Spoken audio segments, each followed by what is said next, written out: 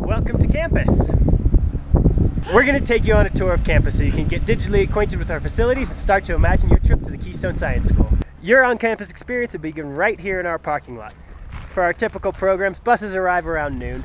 If teachers and chaperones bring their own cars, they're more than welcome to park it in this area. There will be a welcoming party to greet you in the parking lot.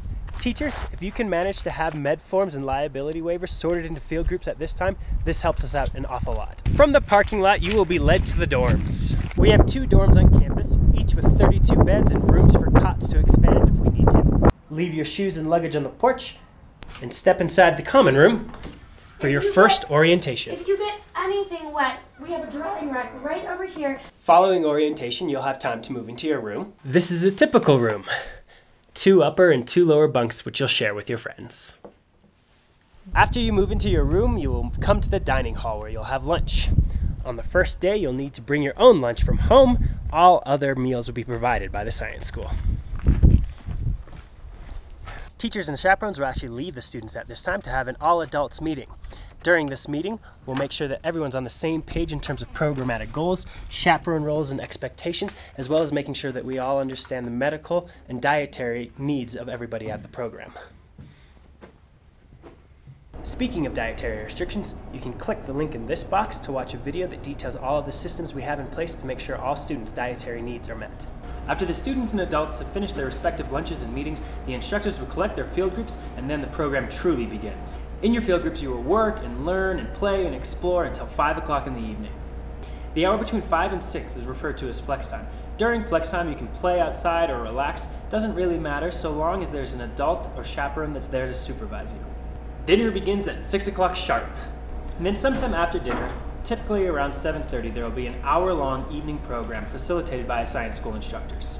This program may be academic in nature to support the curriculum of the trip, or it may be more social in nature, perhaps a team builder.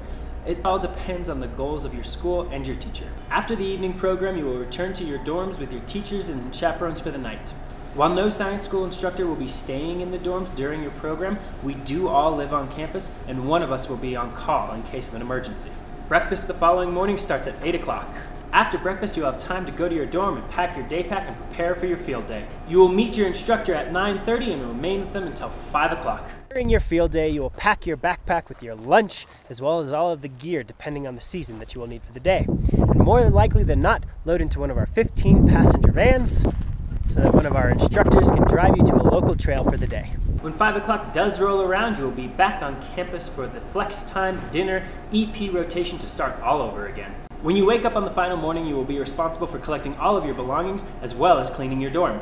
Often a new group of students is arriving the same day that you leave, so it's really important that you leave it as clean as you found it. Breakfast on that final morning does begin at 8 o'clock, and at 9:30 you will meet with the instructors one more time for a few morning activities. Your program will end with a slideshow, lunch, and possibly a visit to the school store if you want to bring a little bit of souvenir money. After the wrap-up announcements, you will gather all of your belongings and load up onto a bus to go home. It'll be sad. Some of the instructors will probably cry. But don't worry, you can come back in the summer for camp.